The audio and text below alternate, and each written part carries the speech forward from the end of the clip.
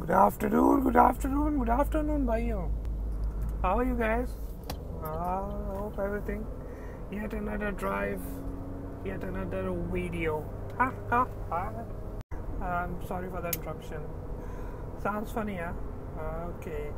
I have. Okay, that's about Canon lenses.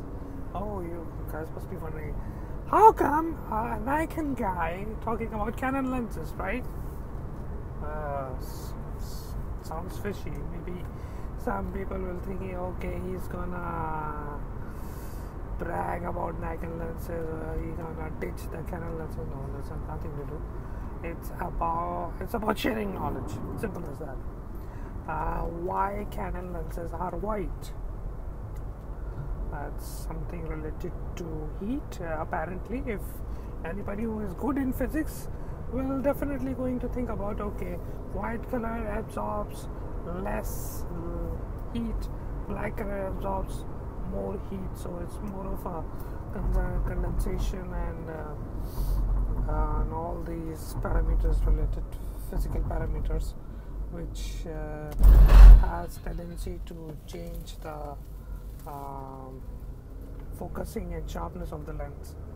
So it has not. Apparently, it looks like it is related to heat. That's why Canon using the white color in their lenses, and the outer color is white, and Nikon is still using black. Walaikum salam, Shahzeb. How are you? But okay, making story short, this is more about the fluoride element. Canon is using fluoride element FL, that's right, FL. Fluoride element for a very long time in their telephoto lenses, especially the big honking lens like 300, 400, 500, 600, 800, 1200. So these big honking lenses, all of them are using fluoride lenses. And fluoride lens or the fluoride element has this tendency to break the glass and sudden change in heat and pressure. This is one of the top reason NASA is not using Canon lenses to go into the space, because at the time when the space shuttle is exiting the Earth atmosphere, there is a bang, boom. So that creates vibration and heat. That vibration and heat basically makes fluoride element to crack the glass, and that's why NASA cannot take Canon lenses into the space. That's one of the top reasons. And into the sports, okay, why Canon use fluoride element? Nikon just start using fluoride element like 70 to 200 and 300 fps, and the new one, your 200 to 400. These are all fluoride elements.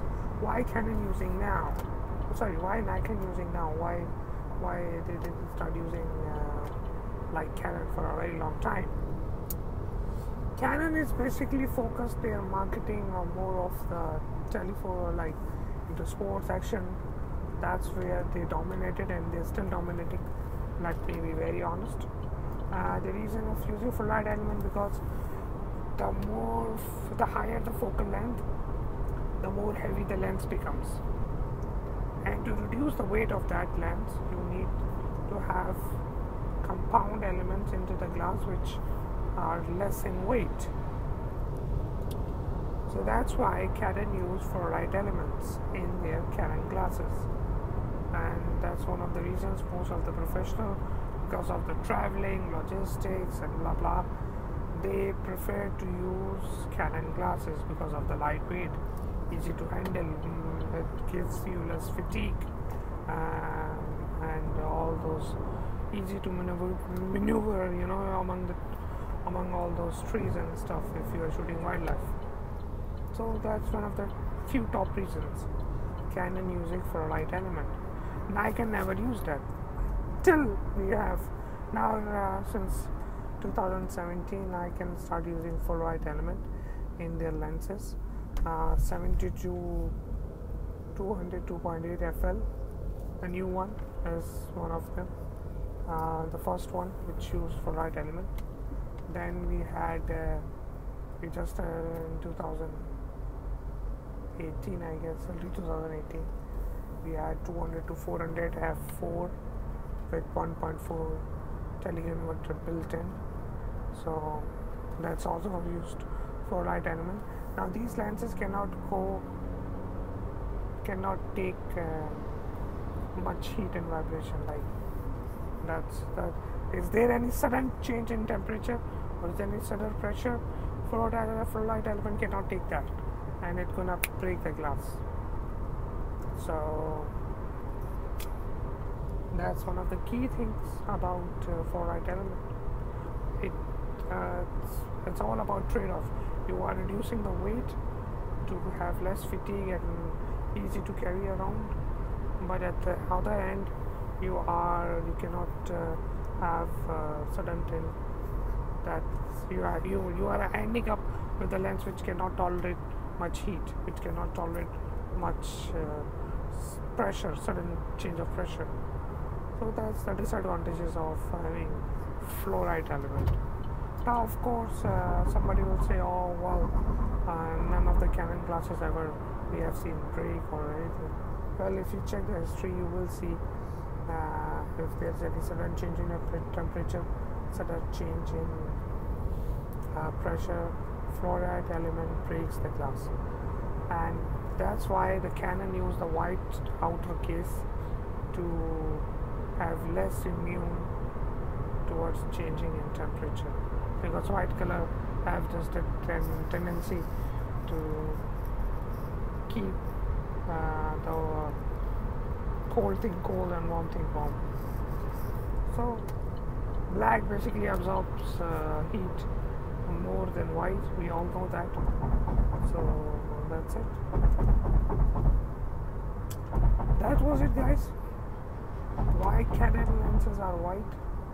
It's of course about temperature, but it's more of a utilization of the fluoride element into the glass as a compound,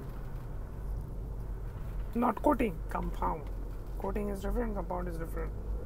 Compound is basically the element which makes the glass. Coating is just basically a polish over the surface of the lens to avoid reflection, inner glass element reflection, which reduce ghosting and stuff. So that was it. Hope it will help you guys. Take care. Bye.